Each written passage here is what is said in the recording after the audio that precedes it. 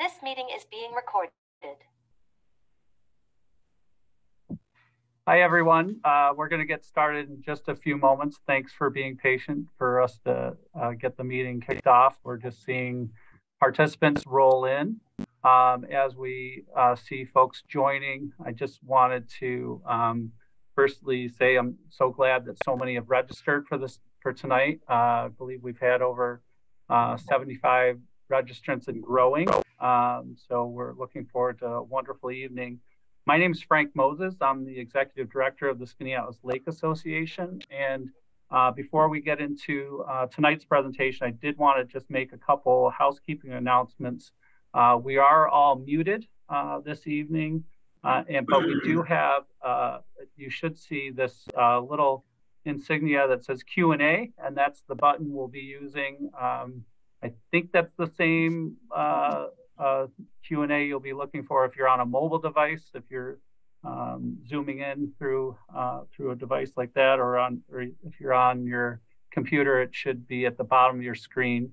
So any questions for our presenters this evening, or general questions about lake-friendly living, please use that. There is a chat option too. If there's any general comments, we'll also see if we can, as we go, load up any links and different resources. The presentation is being recorded, so we're looking forward to sending that along and distributing to our networks. I did want to thank Molly Newman, who's online this evening, along with, I'm sure, a lot of our host organization volunteers and staff. Molly's she's a program associate with the Cayuga Lake Watershed Network, who's hosting tonight's Zoom session. So thanks, Molly, for being here. Molly's also going to be helping at the end with moderating questions and making sure we don't miss anything coming down the pike.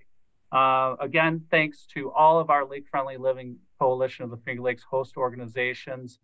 This is the first year, this is our third year of Lake Friendly Living awareness. And this year we've had various impact events throughout the Finger Lakes and a couple of these online events.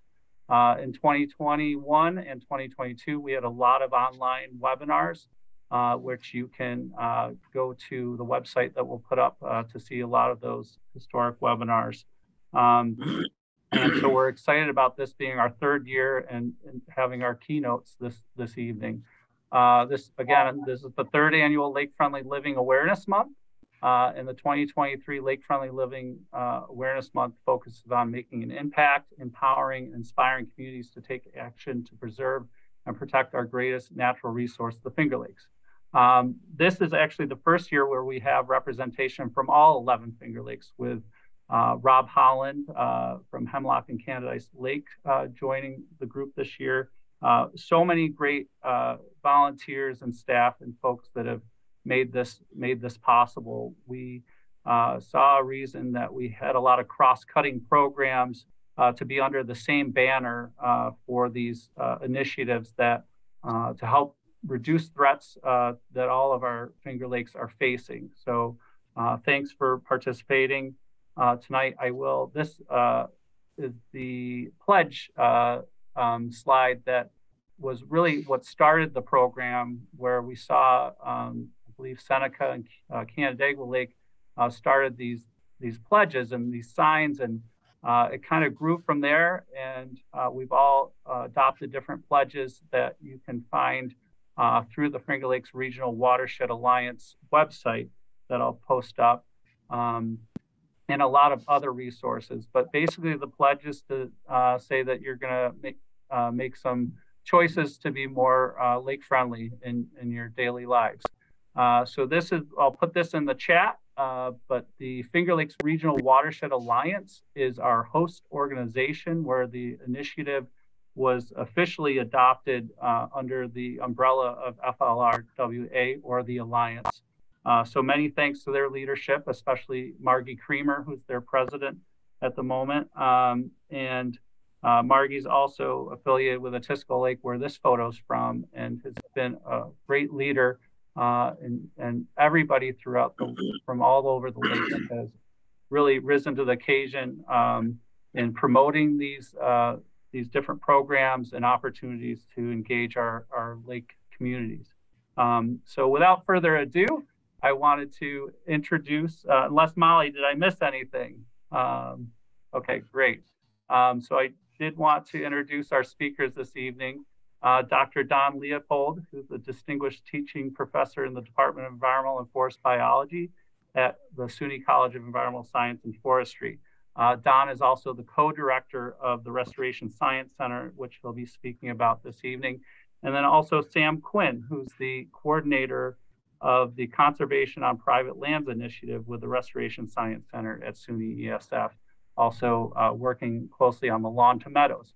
Dr. Leopold was my dendrology professor way back in the day during undergrad years, and I've enjoyed many different occasions and experiences with Don through the years, including bio blitzes on Onondaga Lake, some bourbon tasting, which maybe Don can talk about another time too, and then also meeting Sam in recent years through this initiative.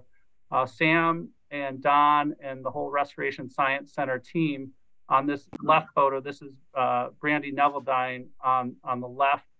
She's in the development office, keeping the program going, working on different development initiatives with the program getting off the ground, garnering support from Central New York Community Foundation, which actually helped pay for some plantings. Dr. Dana Hall, our chair of our Watershed Improvement Project Committee, and here's Don in the center. And along the line is Dr. Neil Murphy on our SLA board, and the current president, Joni Mahoney. And then Sam, all of this Dowling Creek project that the Lake Association put on as far as an improvement project, a stream stabilization project. Since that, these relationships working with Sam and Don, we received a request to see if the SLA was interested, and we are very much interested because all these improvements help the water quality for City of Syracuse and ESF. So we want to keep ESF involved in helping improve water quality for their own drinking water back at campus. But we received a request to help keep the program running this year and develop a partnership with the Restoration Science Center. And our leadership had, this is our first announcement of our leadership committed $75,000 for this year and for the efforts as a one-to-one match for what the Restoration Science Center is doing with the Conservation on Private Lands Initiative. So thanks so much, Don and Sam. We're excited to continue working with you and work on some more details for the future. The floor is all yours. Thanks everyone for joining us this evening. All right. Well, thanks, Frank, and thanks for facilitating our collaboration with you, and especially more recently for some of the financial support you're providing.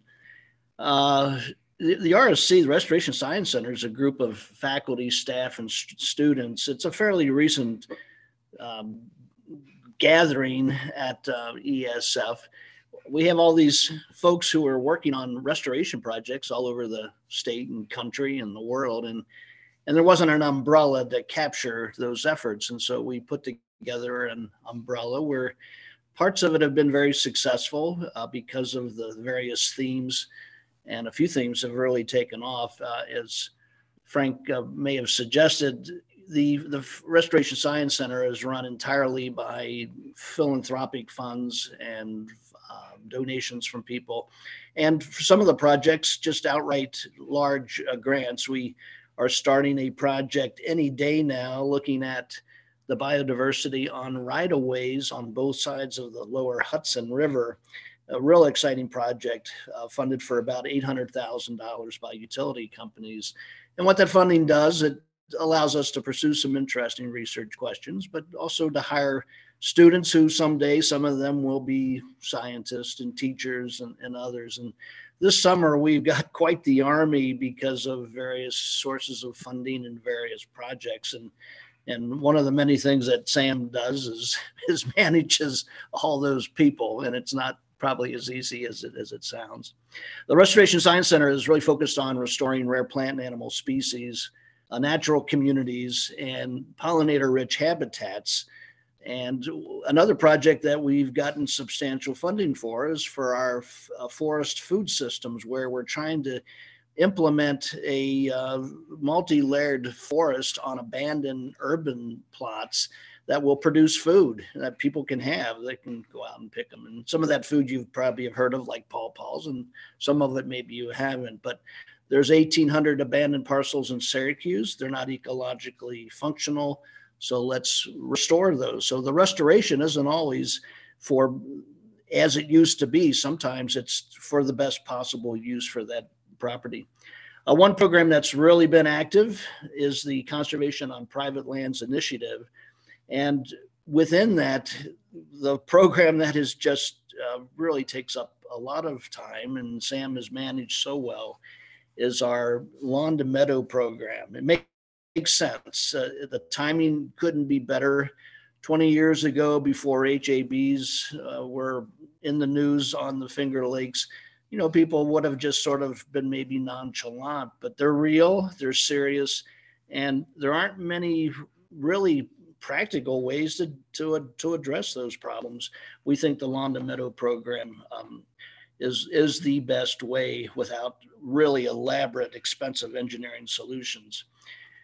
We couldn't do this work without talented students and staff, and we have a lot, but Sam is the key. Sam has 2 degrees in conservation biology from ESF, and then he went to work for a farm in Northern Virginia who wanted him as a conservation biologist to maximize production, but not at the expense of biodiversity. And that's a pretty unusual idea among farmers and large farms. And he did a good job at that. We've got some money to open up a research scientist position to run our private lands program, which he applied to. We hired him. He was the only applicant, but still he was the best by far. And he's just really taken off and has been responsible for us bringing in literally millions of dollars of funding from various sources. It's kind of been fun working with him because I knew him as an undergrad and grad student, and he was really sort of focused on herps. And it's just so neat to see someone realize that all the little pieces besides herps are also important. And he's one of our best naturalists probably at the college. So as a research assistant, he basically manages our programs and hires many talented students, some of whom have gone on to bigger and better things, and some of whom are working for us this summer. So it's been a real pleasure having Sam on board, and he's been highly effective, and many of you have, I think, worked with him. So I'll turn the program over to Sam, and I'll stay on for questions at the end as well in case anything comes up. You're going to make me blush. That was a really nice introduction. So Don was my teacher for half of my life, and I appreciate the compliment on my skills as a naturalist, but we were at a site which we won't name because it's a protected area, and I almost stepped on one of the rarest plants in New York before Don stopped me earlier today, so I still got a little ways to go. But today I'm going to talk about lawn to meadow. It is one of these things that's so popular in the media right now. It's no mo May. There's great interest in it. And what ESF and its Restoration Science Center does, our goal is not to just plant some native wildflowers and say, yeah, lawn to meadow. It is to restore functioning ecosystems, to get the most value for protecting water quality and protecting biodiversity and enhancing the landscape, whether it's by sequestering carbon or just beautifying things. So that's really what we bring to the table. And I'm not going to talk in this square. I'm going to show you beautiful pictures of meadows. They're just taking a while to load, so I'm playing for time. My internet's being a little slow today. Any sec now, they're going to open up.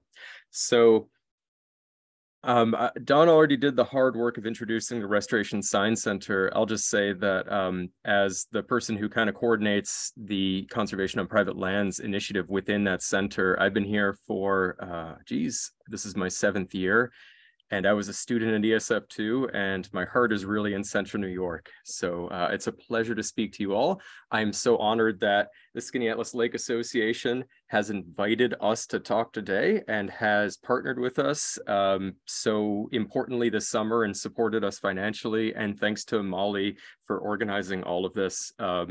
You'd think I'd be better at Zoom with all the teaching we did during COVID, but so here we go. I believe my screen's loaded now. So you're going to see today some photos. I'm going to try and keep this relatively brief. Normally I talk for hours and hours, but I'd like to leave a lot of time for questions. And what I want to do is talk about the state of the Lawn to Meadow program today and show some photos of meadows that we've created in the region and show them through time, how they have evolved, how they have changed through seasons, and show you photos of more mature meadows that I've created or managed to give you an idea of how diverse these systems could be. Before I start though, I want to talk importantly about this word I keep using, restore.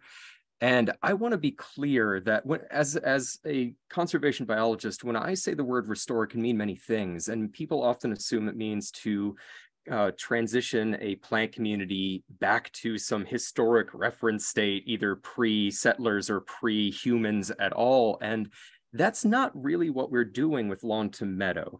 So the Restoration Science Center broadly works on restoring some of the rarest, most complex plant communities and ecosystems on the planet. And meadows are not exactly that in this context. We are creating assemblages of plants to meet objectives, not to replicate a historic environment. Of course, these plants are native to North America. Not all of them are native to New York State. Part of what we do is to plan for the future, to address the objectives of today, like protecting water quality by using these plant combinations to do this work in creative ways, and also to meet landowner goals. Much of the work we do is on private land, private properties, and people have legitimate concerns about vegetation height and the appearance of their plants and maybe what color flowers they like and all that. So it's a complex business, but any of you very educated folks listening, when I say the word restore and you see photos of combinations of plants that you'd never see in nature, even though they're native, just being clear, we're building to solve ecological problems. And so I can't start without thanking our many partners, especially the Skaneateles Lake Association, who is not only financially supporting us, but in terms of communications and meeting people and networking with you all are invaluable partners. And the Central New York Community Foundation, who funded our work for a couple of years before this year and allowed us to do all of this, and Go Native Perennials, where we have a couple demonstration meadows, a local nursery, and wonderful partners as well, and many others that I don't have time to go through all of them, but so many people are interested in this topic, and it's a real pleasure to be part of it. Now, before I get into talking about meadows, I want you to know we have developed, our students have developed tons of information for you all. It's free. You can access it on our website, on our YouTube page, which I'll show you in a moment. This is one example of something that a student, Shubati, created a couple of years ago. It's a pocket guide for lawn to meadow conversion specific to Central New York. And the reason this is valuable is that there are many guides out there on lawn to meadow conversion or establishing and maintaining meadows, but they're so general that they're often not good enough for people in specific locations that are worried about the weeds they might see in Central New York, or the types of meadow plants that are most appropriate here, or how plants that grow all over the country tend to do in Central New York. So we thought this slightly more specific guide would be really valuable to folks, and you can access it digitally on the RSC's website, and there's a little QR code thing that one of our very intelligent students made that I love having students that can do all these things. Another example, our current Lawn to Meadow program coordinator, Lily, who you'll see some more pictures of, and Lily also took most of the great pictures that you're going to see today. Lily is our coordinator, and among the things that they do is Lily has put together a whole series of videos on YouTube on how to make a meadow, really going through every step, all of the important things that landowners ask us about, and all of the important things they don't know to ask us about. It's still in process. I think there's 4 episodes out and many other episodes on specific topics, but trying to give you a full series on how to think through this process from conceiving the idea to managing your established meadow. And again, there's lots of QR codes where you can access this information, and we're on social media.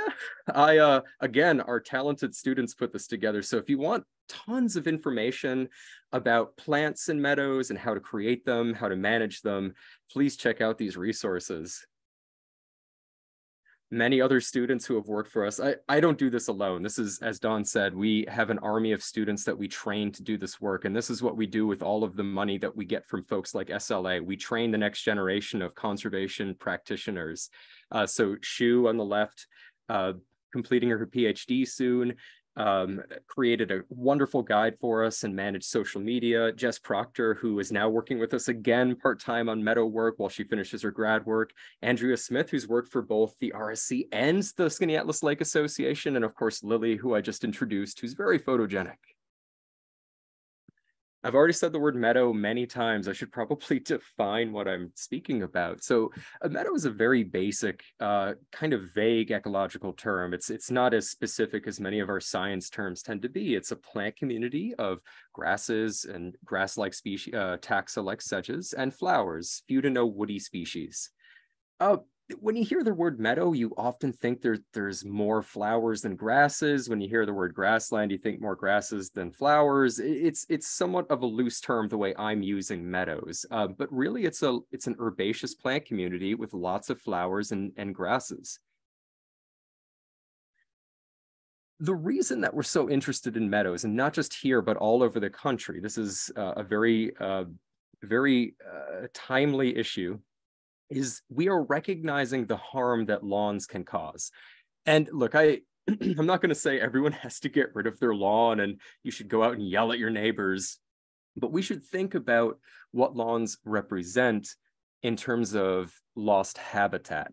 Of course, we know the issues of lawns being associated with water quality problems. So people that use fertilizers or pesticides incorrectly or too much, or even in the wrong conditions, like prior to an extreme rainstorm, these issues can lead to contamination in our water, which can lead to issues like harmful algal blooms and all that. But we understand that. And most of us don't manage our lawns with these chemicals, at least those of us who are quite responsible around Skaneateles Lake.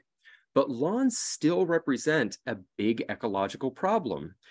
One of them, and this is the one of great interest to me as a conservation biologist, is that they represent an enormous loss of habitat. There is more lawn in the lower 48 states than there is national park in that area. Lawns make up about 2% of the conterminous US. So to me, that is incredible real estate for restoring functional quality habitat to meet objectives like protecting water and to sustain the biodiversity we care about, but like pollinators and all of the other invertebrates that are the most important organisms to keep our society running. And lawns, they're kind of a biological wasteland. They're useful for playing sports, for having a picnic, but in terms of providing ecosystem function, doing the things that nature does for free to help us lead better, cheaper lives, lawns don't do too much. They are a sink of materials and can be very expensive to manage. So this is why a lot of folks are interested in this lawn to meadow concept. And so we're in No Mow May. Why not just stop mowing your lawn? Now, I'm not knocking No Mow May. I think it is a great thing, but I think it's kind of a first step. And my response to why not just stop mowing your lawn would be, well, lawns tend to be dominated by non-native grasses and some forbs. They are also tend to be non-native, and they don't provide nearly the ecosystem benefits or the biodiversity value that a native assemblage of plants would. So here's a great illustration of that. And by the way, I didn't make this image. This has been around for a while, a very famous image showing the above and below ground biomass of plants that are common in meadows. And you can see there that many of these species, the Silphium, the cup plant on the left, some of the blazing star Liatris on the right, have roots that go down as far as, 14, 15 feet deep in the soil, where soil allows, of course. And if you look on the far left, I've just highlighted it in red. That's good old Kentucky bluegrass, a common complex of long grasses that are used. And if you look, this is bluegrass that's been cut, so it's only at a few inches, as you would expect in a lawn. Below grounds, the roots reflect that. There's very little going on underground, so you don't have this complex root zone in the soil that supports a thriving and diverse soil biota. And these are the organisms that improve soil fertility, that help sequester carbon, and do all of these important things to add to our lives and protect against issues like climate change. So I'd like to show you some photos of meadows rather than just rambling on about statistics. And I would like to show you some through time. So right now, we're just getting to the stage. So this photo was taken in Pennsylvania. I'm going to show you a couple mature meadows before we get into the ones that we've been creating around here. This is a common combination of using spiderworts and penstemons. That looks like Penstemon digitalis, the white flowers, and the spiderworts, I would guess, are Ohio, the purple flowers. Just a beautiful combination of early flowering plants. And if you were to zoom in, you can see species like this bumblebee here. And if our pollinator ecologist, Molly Jacobson, were around, she could tell you exactly what species it is and probably even where it went to college. She's amazing. And you can see that as you zoom into these closer and closer scales, the life is so abundant in these habitats compared to a lawn. Just another perspective of the same meadow at a different time of year, just showing the diversity of coverage that you can get based on the plants that you choose. And now in July, a very different look, quite different in terms of color. You see some red. Those are seed heads of what looks like an agrostis grass, one of the bent grasses.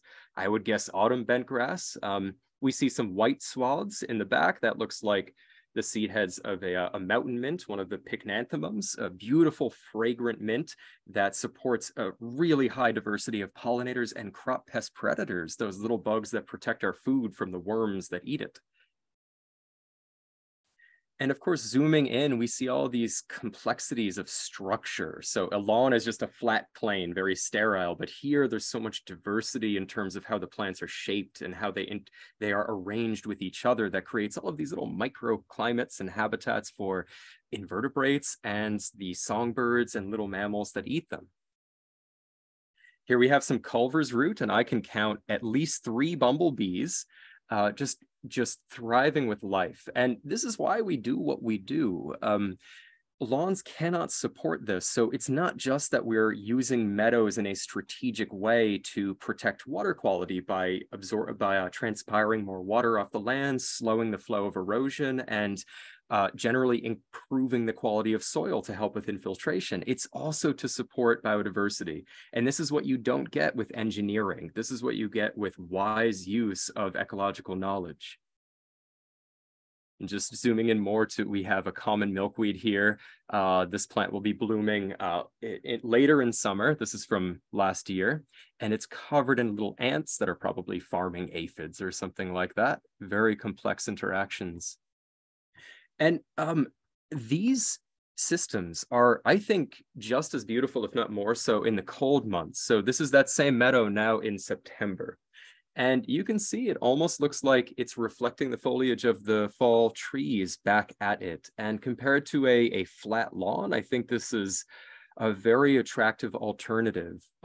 Still relatively low growing. I mean, obviously you can't have a picnic here, but it's waist height. You can see over it. Those of you who have little kids or educators like me, these are phenomenal tools to teach about plant community dynamics and about ecology. For a little kid, even for an adult, it's tough to wrap your mind around a forest, right? It's bigger than us spatially. It's bigger than us in terms of time. You plant a tree and it won't mature until you're older. But these plant communities can mature in 5 or 6 or 7 years, and you see them change every day. You see interactions between the plants competing for light, and between plants and their insect pollinators, and you can watch it all happen. And many of these plants are fragrant. They're wonderful for using in cuisine or just to have around the house to perfume the air. So it's really something that we love people getting into and feeling like they're an active part in the management of these systems, that they really have ownership in it. And in winter as well, I'm showing a couple pictures from farther south now. We don't have as much broom sedge, which is the brownish grass that you're seeing in the meadows that we use up here. And really, these can be remarkable landscape features in terms of their beauty. Beauty is, of course, in the eye of the beholder, but that's what we help landowners do. Look, the function always comes first. We know that's the case, but we also know that landowners have neighbors, and neighbors sometimes complain. So we help folks when they want to do the right thing. We help them make it look the way they want it to, using our knowledge of plants and how they perform together. And just again, like these species, even used singly, like this planting here, can be very attractive as landscape features and perform so much function. The roots of these grasses extend probably 10 feet into the soil at this site. And finally, just, in winter, again, I think very attractive features that far more so than a lawn, there's always something interesting to look at. And what's more so, in this meadow, it looks dead, it looks dry. All of these plants are dormant for the winter, but they are almost certainly full of invertebrates and small vertebrates like songbirds that shelter in them. And without the presence of this material, we cannot sustain many of these populations in a landscape. So don't think of meadows as just the food in the growing season for butterflies and bees that you like to come and eat. They're also a home. They're overwintering sanctuary that can protect these animals and allow them to persist on your land and in the landscape. So let's look at some of the meadows we've created around here. Many of them are still young, just a few years old. And like any thing, sometimes there's growing pains. I often tell landowners that the first couple of years you might get mad at me when I help you make a meadow, because they go through these spurts of growth where we use certain plants that we know grow faster to provide immediate color and provide shelter for the slower growing seedlings of the longer lived perennial plants, so they have just enough shade to protect them from drought, just enough sun. It's a phased sort of transition.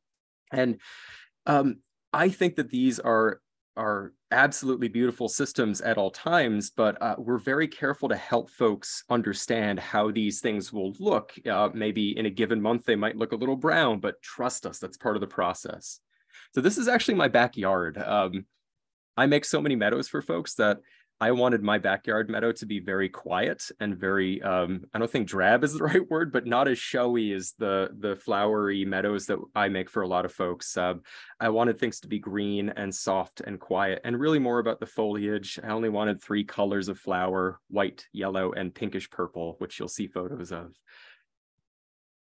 So let's look at some other meadows.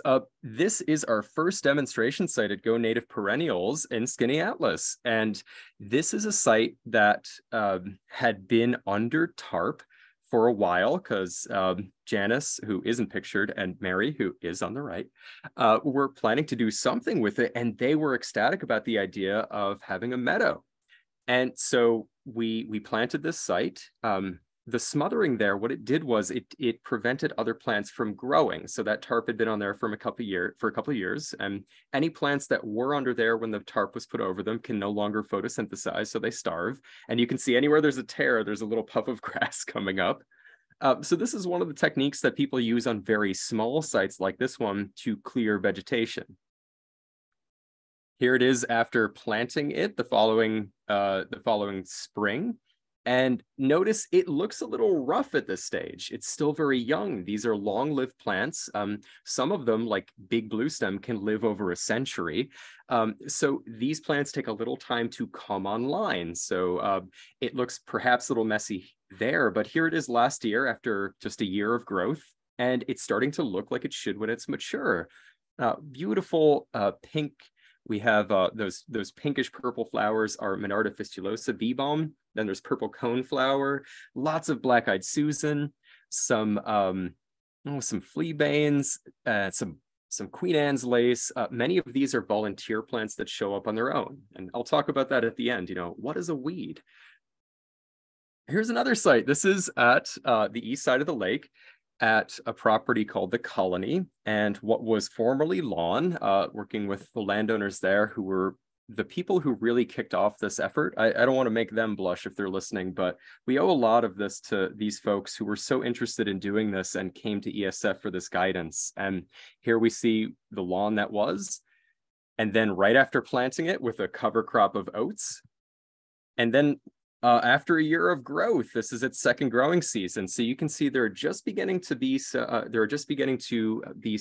landsleaf coreopsis opening. Those are the yellow flowers. Interestingly, not a plant considered native to New York, but just so. It is a native to North America, but it's an example of how we creatively use these species that are predicted to be here with moving plants and climate change and things like that. So you can also see there's some brown-eyed Susan and black-eyed Susan that are in the foreground. So here's what this site looks like about a month after this photo was taken.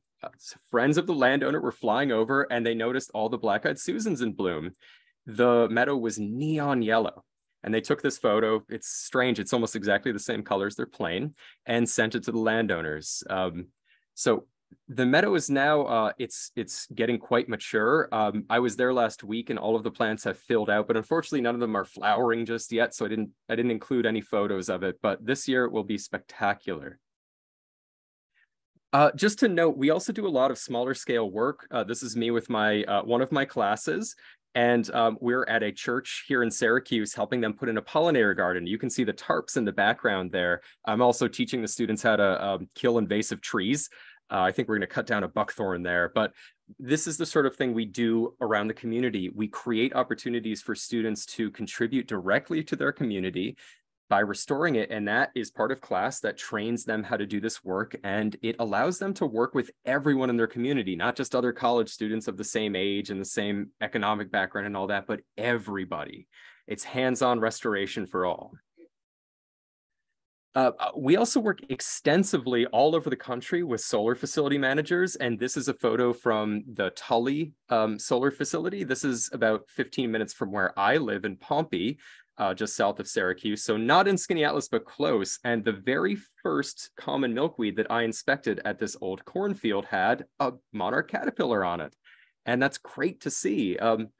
You know, I'm not going to get into the whole solar issue, but many of these denuded agricultural fields that essentially have become sponges for fertilizer and are no longer economically productive and need to recover, we are working with solar facility managers to use these plant communities to not only cut down on the maintenance they have to do, so reduce the mowing, but also enhance the site, like greatly building soil organic matter from like 2 to 15 or even 20% over the normal lifespan of a solar lease. So we're not just doing work on people's properties, but it's a very integrated mixed use landscape perspective. So I want to show a couple examples of how to choose species and how we go about this process. So on the left there, you can see a penstemon flower with a bumblebee, her little butt sticking out there of the flower. And I create these meadows to make sure that not only were we meeting our objectives for ecosystem services, but we're also providing an unbroken supply of food and shelter to the animals we want to support. Certain pollinators like certain flowers. Many bumblebees have long tongues, so do many lepidopterans, like butterflies such as the monarch. And those pollinators like these long tubular flowers where they can crawl in or use their long mouth parts. So what I do is make sure that there are all of these flower morphologies present at a given time. So there's always food available for the insects that like to use them. So here's my example. In spring, one of the earliest blooming flowers we typically use in many meadows will be of the penstemons. Penstemon digitalis, levigatus, hirsutus, there's many types. And they bloom pretty early. And just as they're finishing blooming, Monarda fistulosa begins to bloom. That's bee balm. And that's definitely not the same bee, but it may be the same species. And it is a similar flower that long-tongued insects really favor. As the bee balm begins to fade for the year, Monarda punctata dotted mitt begins to bloom. And so there is an unbroken supply at all times when the growing season is active, that these animals have access to the flowers they like. And this is true for other flower morphologies. This is just one example. So this is just a very brief introduction to how we go about selecting plant species to not just do one thing, but do as many things as we can with these actions of creating meadows on people's land. And I'll wind down here by saying, I'm growing very defensive of weeds. I kind of like weeds. I think that our messaging as conservationists about the importance of using native species is great, but there are many exotic species that aren't that problematic, many of them that can actually add to a landscape. And I'm saying this because when we help create meadows for folks, often people, they get a little scared because they see a plant that wasn't in the seed mix. They're like, oh, should I pull it? It's like, well, why? It's one of those things where you get free plants coming in that provide nectar and pollen and hold the ground while the more mature, the longer lived plants begin to mature. So the idea of a weed is very subjective. Let's look at some. Oh, geez, sorry, my computer's slow. So here's an example of a plant that I put in my meadow. We just saw it. This is the beautiful Monarda punctata, dotted mint. I wanted it in the meadow in my backyard, so I bought seed for it. I didn't buy seed for this plant, bone set, because I knew it was growing in the woods, right, or on the edge of the woods, right next to where I wanted to put my meadow. So I knew there'd be seeds in the soil, and it came up just as I expected. And this is common mullein, a plant that you probably see a lot driving around on highways on the side of the road. A gorgeous plant, in my opinion, that I think a lot of people would consider ugly, but I know what it does, and I like it for those reasons.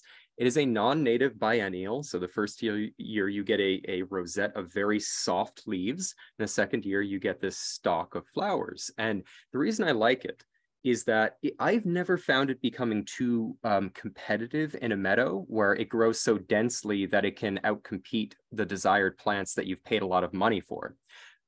And where it is studied in the mid-Atlantic, common mullein is one of the most important pollen sources to feed bumblebees, including some of the rarest bumblebees in the warmest months of the summer when many of the native plants aren't producing as much nectar or pollen. And when it forms seeds, goldfinches especially, and many other birds love the seeds of this plant. Many other features. I mean, it's a robust stem, so it's a good perch for raptors and other birds that are larger. So this is how I see the issue of exotic plants in meadows. It's a very nuanced perspective, and I hope someday the public also gets to that perspective where, we devote a lot of effort to suppressing the species that are known to be bad, and we stop spreading things that aren't native, but we have a more perhaps thoughtful perspective on things that are already in the landscape and perhaps can manage them for a more productive relationship with our native plants. Just a couple design thoughts for you all and an opportunity to show a couple more pictures as I end here. In areas where there's lots of folks, design is essential. And we can talk at the end about issues like vegetation height restriction, but here's some tricks. Putting paths through a larger meadow, very helpful. Having nice sharp borders, also very helpful. It makes your work look intentional, not like you just stop mowing your lawn. Here's just a couple examples of how that can be done working with the landscape. I didn't create any of these paths. I am clueless with design work.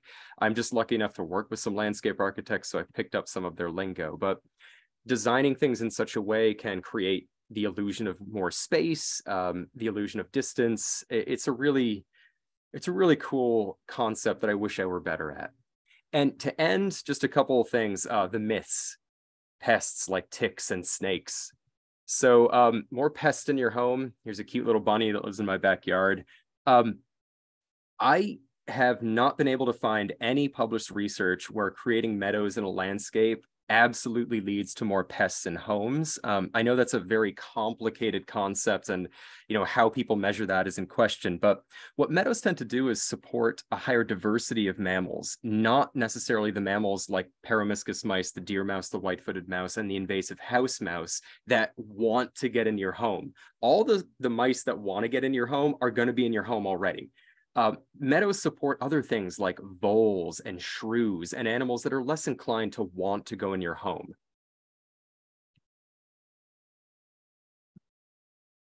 What about ticks?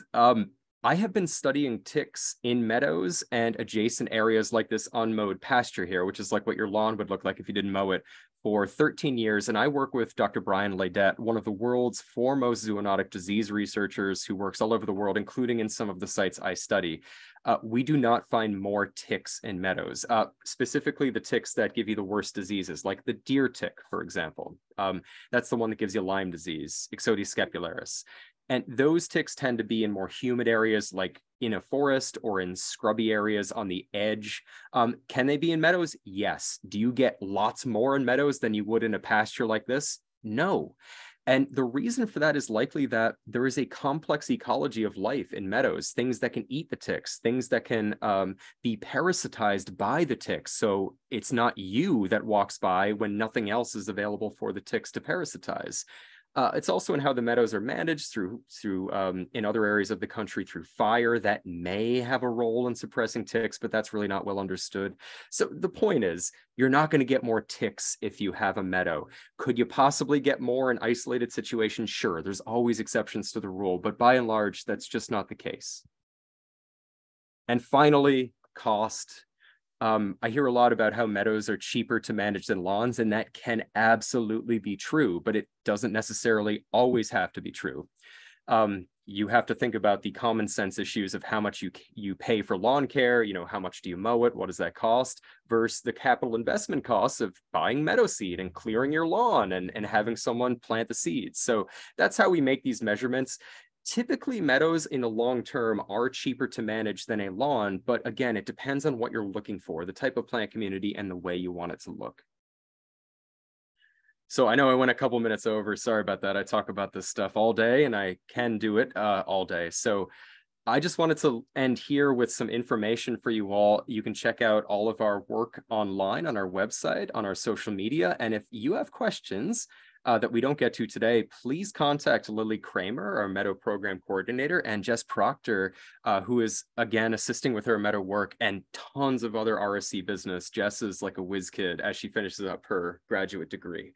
And if you're interested in supporting our work, not just Meadows, but anything at the RSC, visit our website and you can talk to us about that too. All of this is because of philanthropy from folks like you. That's how we train all these students, and it's just really fun to be a part of. So I will end there, and it was a pleasure to get to speak to all of you today.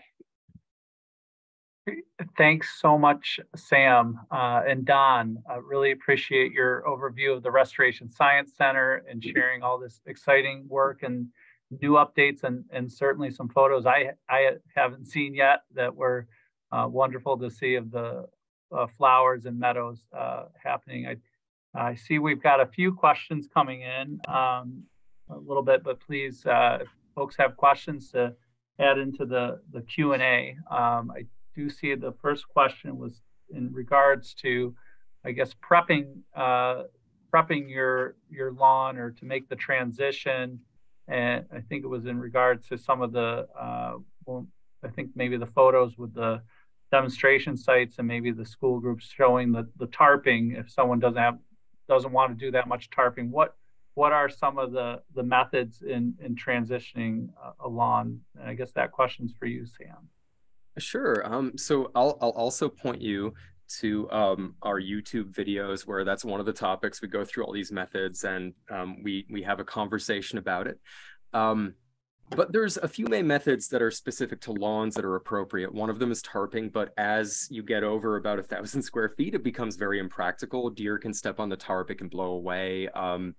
It's a lot more work than it seems. There's soil disturbance, that's tilling a site over and over again, usually at least 2 or 3 times. So that rips up the existing lawn, grasses, and forbs. It dries out their roots, they die, some of them reroot. You dredge up seeds from the soil, they germinate, you have to till again. And in that process, you're destroying soil structure, or at least changing it. And it takes time for that to recover.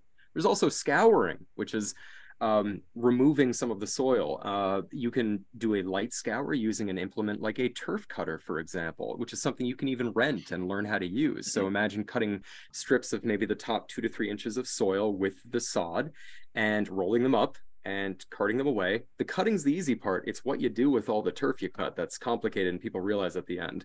And then there's, of course, herbicides. I talk landowners through all of these methods. You know, herbicides can be a scary concept, but often compared to the other techniques available are the least harmful. I know that sounds counterintuitive, but the least harmful to the ecology of the site in terms of destroying soil structure, killing soil organisms through the disturbance and the recovery time that it takes. So the landowners that have chosen to use herbicides, we've put them together, we have put them with professionals who are licensed applicators, and we insist they only use, even if they're not anywhere near a sensitive area, they only use like wetland safe herbicides just for that extra level of care. So those are really the four main areas that are appropriate for lawn. Great, thanks, Sam. And then, did we have any more questions, Molly? You see. Yep, there's just one more in there, and it says, what is the general amount of time to convert a traditional grass lawn to a meadow if you were to put a timeline on it? So it depends on the technique you use to remove the lawn. If you were to use a turf cutter and you strip away the sod, you could literally plant a meadow right after that. If you were to use soil tilling, typically what that involves in central New York, depending on the species in your lawn and in the weed seed bank in the soil, all the little nasty weeds waiting to germinate, that could involve tilling from late April every month until October in an extreme case, or just tilling a couple times. But if you're doing any sort of soil disturbance, if you're doing any sort of tarping, if you're doing any sort of herbiciding, it's usually at least a year of prep time. And the reason for that is you need multiple tillings or applications because different plants grow and germinate at different times of the year. So let's say you were to use an herbicide and you were to spray your lawn at this time of year. Great, you kill a bunch of stuff that's there, but a lot more things will germinate later in the year that wouldn't be active now. So you'd have to address that as well. So typically it's about a year, but it depends on your establishment method. I know some folks in certain areas where they have a seed bank of great native species that would be in meadows and they tilled once and stuff comes up. That's extremely rare. Usually in our very disturbed landscape, we need to do a good job to sterilize the lawn, to remove it and remove the weeds that are waiting, that are mowing suppress. And then once it's fully sterilized, we can establish the meadow. It's much harder to establish a meadow and then pick out all the nasty weeds from the good plants than it is to get rid of the good plants at the beginning. Put work in at the outset, you'll be happier. And Norway maple is a weed. I saw that. Yeah, very much so. Yeah. Yes. Thanks. Yeah. There's one more question in here. So there's a lot of questions. Oh yeah, actually mine are just loading in. So there's one here that there's a better growing milkweed other than the common milkweed. Is that right? And I guess you have information on that. Better growing, huh? Well, it depends, and Don can speak much more on this, but I'll just briefly say there's common milkweed. It's a beautiful plant for average to slightly wet sites. There's butterfly milkweed if you have a very dry, gravelly site, which many of our lawns are. There's swamp milkweed for wetter areas. There's poke milkweed and others for shady areas. But I mean, that's just scratching the surface. I don't know if Don wants to say any other milkweeds that I totally forgot about, but well, so there's actually 16 milkweeds native to New York, and they're all best under conditions that support that species. So for old fields, the common milkweed is best. If it's a real wet meadow, the swamp milkweed is just really amazing. If you want the one that people call plyweed, you really have to grow it in gravel. So the thing is always understand what your basic soil conditions are. And instead of trying to force a species into that site, understand the site, and that site will then tell you what best species is. And then you've so much less work to do if you match the species to the site instead of the other way around. Yeah, I'll second that. Sometimes folks want something they've seen, but you look at their site and it's just like, there's no way you can do this. I'll add that meadow vegetation tends to grow fairly well on quite poor soil, and that's often ideal because it's harder for many of the worst invasive species to colonize a poor site compared to a disturbed rich site. So I've had people like, oh, we should add fertilizer, and no, don't leave it poor. Spend as little money as possible on repairing the site and you'll be happier. Yeah, and I do see there is in the chat that came through and another question. I think they're similar. It says, is there a minimum area for a meadow? But then also there's a question that says, have you installed a small meadow by a dwelling, say like 30 by 100 square feet or 30 by 100 feet? Sorry. There's a lawn there now. So I guess it's the question of minimum meadow size and have you done small meadows? Yeah, so and I'll again point you. I don't know if this video is out yet, but it'll be the next one if it's not out yet. But we discuss exactly this issue of size in one of these YouTube videos, and use some cool ESF technology that I just learned about to explain it. So check it out. It's there. I would say a minimum size is more about the cost than anything ecological. Obviously, at a minimum size, you can start planting plants with plugs rather than using seed, which is typically what we do for a meadow above like a couple hundred square feet. So imagine if you want a relatively dense meadow and you need 2 or 3 plants per square foot, and you go to a nursery and plants in, you know, small pots are, you know, $10 each. That's maybe $30 a square foot. You can see the economy of scale starting to shape up where seeds make a lot more sense. You know, for a couple thousand square feet, your average seed mix that you would develop is maybe a pound per 2,000 square feet. And a pound might cost anywhere from like, you know, $35 to $75. Compare that to planting individual plants. So the issue of size ecologically, though, is a very important question. Surface area is very important. So if you have a big blocky meadow, that will be more self-sustaining than a long, narrow meadow because weeds and unwanted species push in from the sides. So surface area is a big, I see that like 30 by 100 foot question. That would certainly be a good meadow. That's large enough to be self-sustaining for many years. And these are sustaining systems. Managing a meadow in central New York is really just fighting woody succession. It's keeping out woody species that colonize by clipping them every year or so. And occasionally there will be certain very bad invasive plants. The ones that we deal with a lot around here, the herbaceous species anywhere, things like mugwort and crown vetch, which are very, very aggressive plants that are great for erosion control, but have gotten out of hand. So, Yep. So no minimum size. I would say anything smaller than like 100 square feet, though, is going to be so invaded that it's going to be a lot of work for you to weed all the time. These plants are great for resisting or for outcompeting other plants long term, but even stuff like the big grasses, you'll have to do some weeding at those small scales. I would maybe then consider like a shrub planting to benefit pollinators in spring, or using any number of like any number of native flowers and grasses in a more formal planting design. It might work better for you.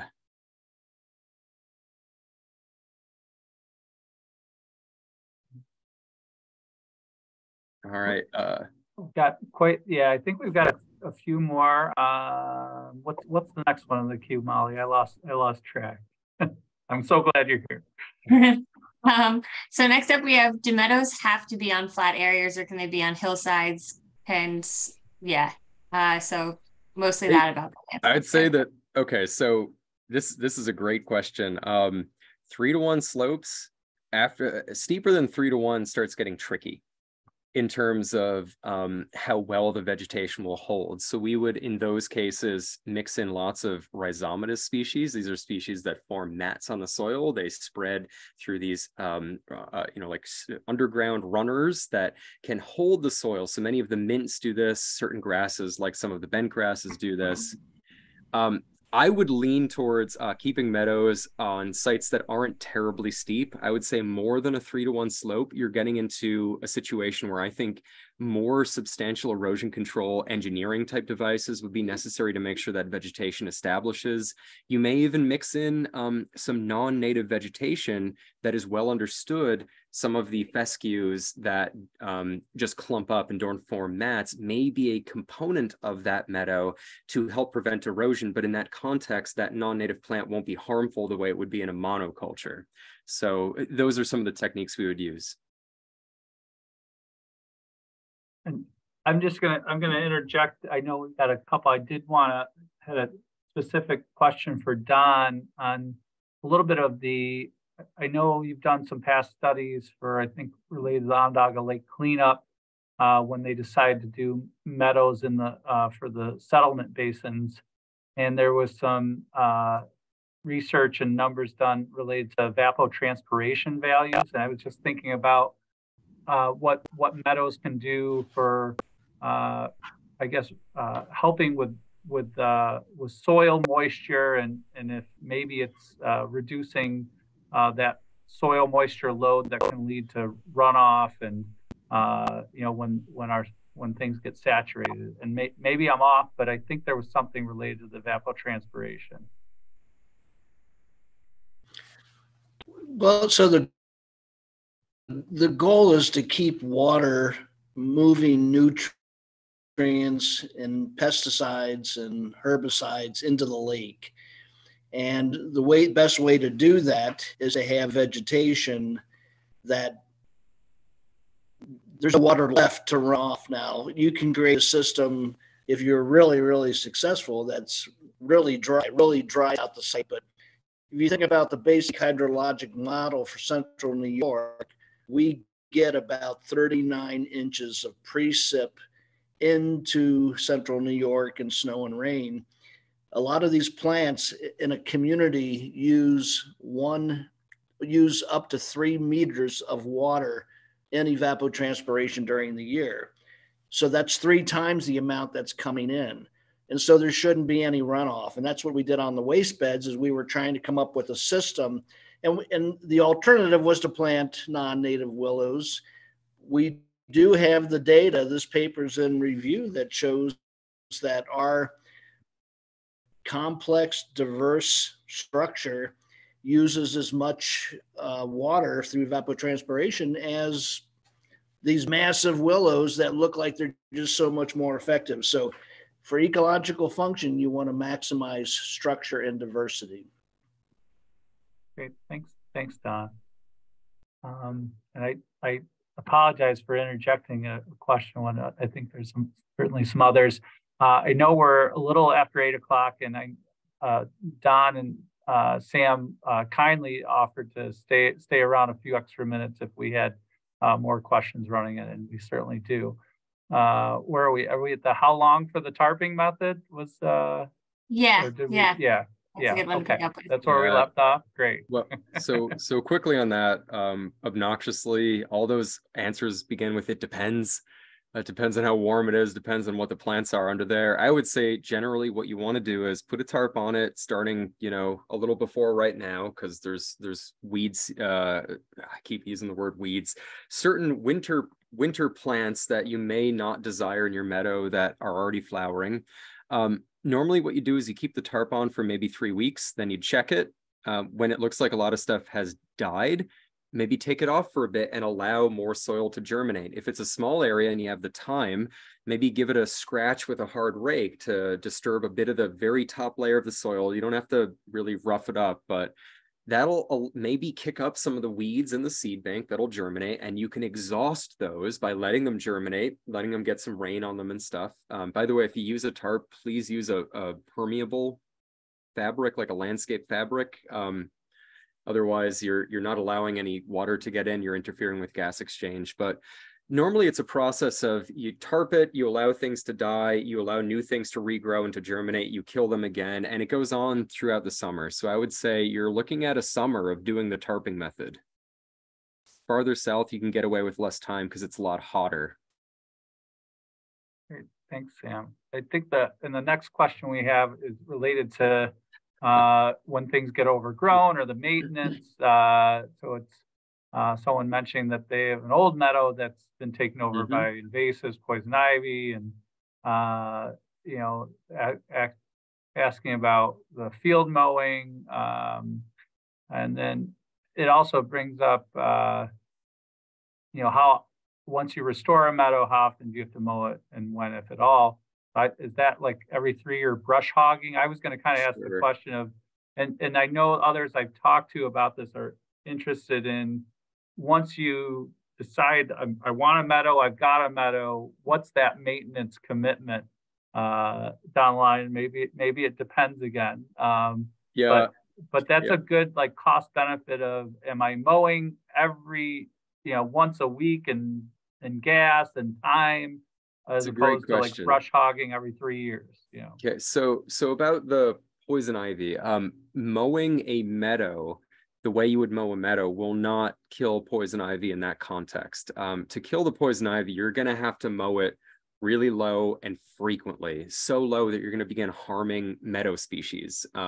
Many of the larger grasses that you might use in a meadow, including big blue stem or Indian grass, we're used to grasses, or many of our long grasses are exotic cool season grasses that grow in the colder times of year. Their growth points are basically at the soil surface. The more active growth points for some of these larger grasses that get like 7 feet tall, or even just 3 or 4 feet tall, are off the ground a couple inches.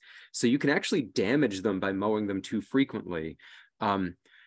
I got to tell you, this is actually one of those cases where if you can't live with the poison ivy, and I'm hyper allergic to it, so I feel you, if you can't live with it, this is one of those situations where you may actually want to consider a targeted herbicide use of something like a broadleaf specific herbicide that won't harm grasses. But again, I wouldn't recommend that unless I saw your site, but it's something you may want to think about as a less disturbed a method that will cause less disturbance and strategically remove species. But that's a really loaded, you know, answer. So I wouldn't recommend anything, and it's something that you should talk to a professional about, or me separately. I can give you some ideas to follow up on.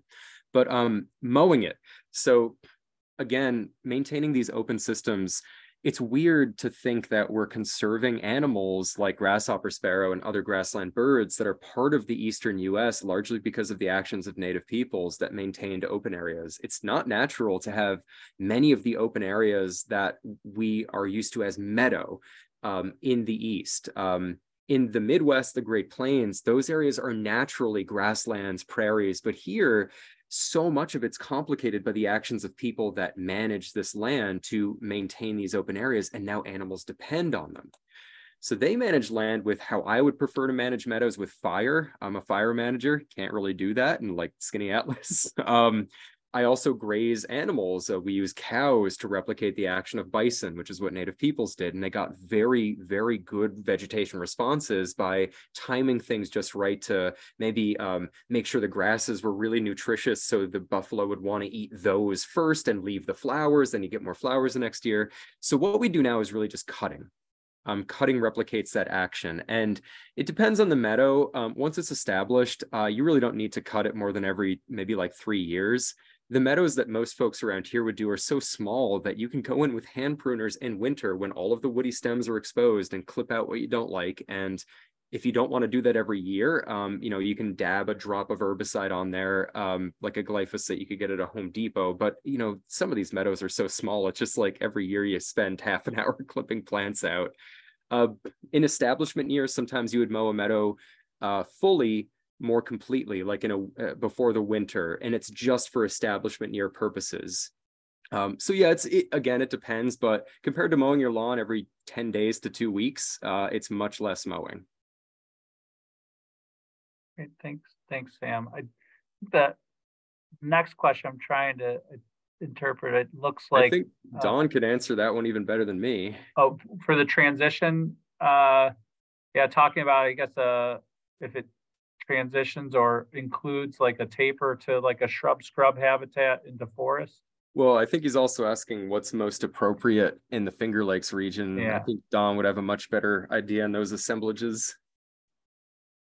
Yeah, it talks about meadow transition to partially forested or shrub tree, maybe that's shrub scrub in a meadow it maybe is a meadow appropriate for the Finger Lakes, or in a meadow appropriate. Well, so I mean, I can start on that in terms of that. So basically what this question is getting at is plant succession. So you have an open area dominated by herbaceous species, and woodies begin to invade. They grow larger. They eventually shade things out and begin spreading. And you get a young like an old field with, you know, tougher, more robust, maybe Canada goldenrod type plants, maybe Joe pies that overshadow a lot of the shorter meadow species that people tend to like near their homes. Then you would get rubises, the blackberries and raspberries, and some of the early colonizer trees like ash and black cherry and a number of others. And those young forests are very, very important habitat for many species. For woodcock, if you enjoy their delightful displays, grouse will use those areas for part of their life history. Many of the birds specifically that you would want to manage for to enhance on your land. This is a general rule of thumb, very general. I know Frank is probably going to roll his eyes, but very general, Frank. I know you're the bird expert.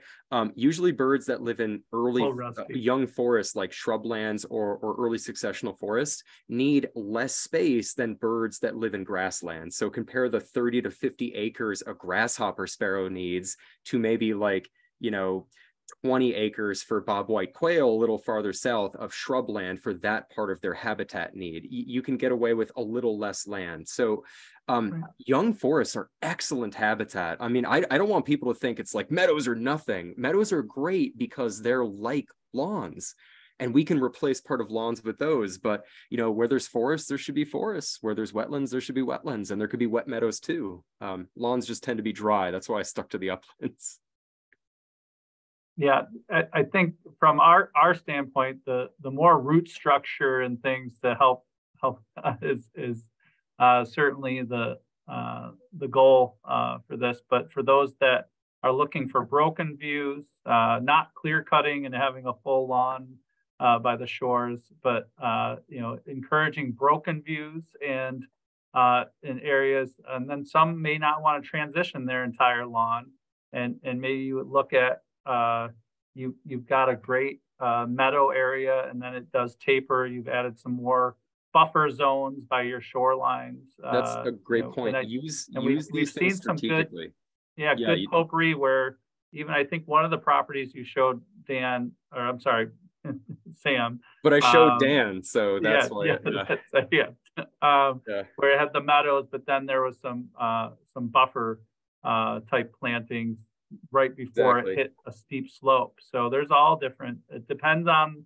the property. I think that's the next question. Is someone's mentioning they have a home near Carpenter's Falls. And I hate to tell you, but yeah, how do I suggest? Well, to get started on a meadow plan here, I can actually answer this with a clear answer. You need to think really, really hard about why you're doing it. What are your objectives? Is it, I want to support pollinators? Is it, well, great, which ones? And we can help you get exactly the species that might benefit certain ones the most based on when they flower. Do you want to protect water quality? Well, great, we would use certain species that transpire a lot or hold soil. What do you want it to look like? And you know what's really funny is so I often say like the ecology part of meadow restoration, that's the easy part. It's the people expectation part. So often I work with families, and then 20 minutes into talking to them, I realize that they all have different ideas on what they wanted. So the first step is really understand what you want in terms of what you're trying to achieve, how much money you're willing to spend at the outset. You'll, I hope, save money in the long term, and what you want it to look like. How much do you want to be involved in it? Do you just want it to be there and be self-sustaining, or do you want it to be like kind of a garden too that you can actively participate in the management of? That's really the first step. The next step will be picking out plants that you really like, and other things like how tall you want the vegetation to be, what your weed issues might be, inspecting the site in that capacity, and then kind of building a budget of how much do you want to spend on supplies and that sort of thing. But I can't answer like in terms of specifically what plants would work best. You know, we could talk about that separately, but really it's your own expectations. That's what you have to think about. Don, anything to add in regards to just general planning and looking at a balance of your property? I think Dawn's internet is messing up. Yeah, might be a little intermittent. I think we've got two more questions. One was related to tarps, and then the other related to where to find plants. And I yeah, oh, now I think you're better, Don. Now, yeah. Yeah, I mean, I think the Restoration Science Center website that has the big section on the lawn to meadow program, I think really addresses small and large issues. But yeah, like the internet connection on the sound of the video is going in and out here, so it's getting difficult to respond. You want to type in some nurseries that you know, and yeah, because I know you know the best ones. Yeah, I'm gonna actually, I got queued up that has a good smattering. It's just came out as the Habitat Gardening in Central New York. It's a chapter of Wild Ones. They have a native plant shopping guide that I just put the link. It includes, I think, even out like White Oak Nursery out in Geneva is in there. Some different vendors, Go Native Perennials that was mentioned this evening as part of that guide, and has a lot of the common and Latin name. There's actually two guides that you can actually download based on common name or Latin, depending on your expertise or preference. So that's been a good go-to that I've sent around. But Sam, I know you work with different seed mix vendors and all that too. Yeah, I can list some Don, if you have anything as well. No, I'll plug the Plantsman. I was just there Sunday. I'm there a lot. Yeah, Amanda's Garden's great. So seed though, we're often looking at seed for making meadows, and there's many companies. There's Roundstone Seed, there's Prairie Moon, Prairie Nursery, similar names, different companies, Pinelands. I work the most with Ernst. I think all of those are great. All of them have advantages. They all know each other. They all have pretty friendly business relationships too. So the meadows that we've made, I think most of them were Ernst meadows. There's a couple Roundstone meadows, and we often get seeds from Prairie Moon because Prairie Moon is one of the only nurseries that has a good diversity of seeds. They'll sell in sizes smaller than a pound. So that's really nice when we want to put like a dash of something in a seed mix and not have to buy like, $300 worth of that seed and then weigh it out ourselves. So I'll type them into the chat too. So you have them. And I know we've definitely gone over on tonight's time and really, there was the tarp question too. I didn't want to cut that off. But yeah, go ahead, and then happy to with the tarps, I would say that okay, let me read the question before I answer. Should tarp porous fabric? Yes. If you can, I would go with a porous fabric. If it's a small enough area, you can even use like cardboard pizza boxes or something if you pin them to the ground so they don't blow away. Landscape staples are great. Sandbags are great. Yeah, tarps that aren't porous work. The difference is though, I am troubled by things that disturb the soil biological community. So if it's non-porous, it's not getting any precipitation. It may be interfering with gas exchange. So that means all those little organisms down there no longer breathe.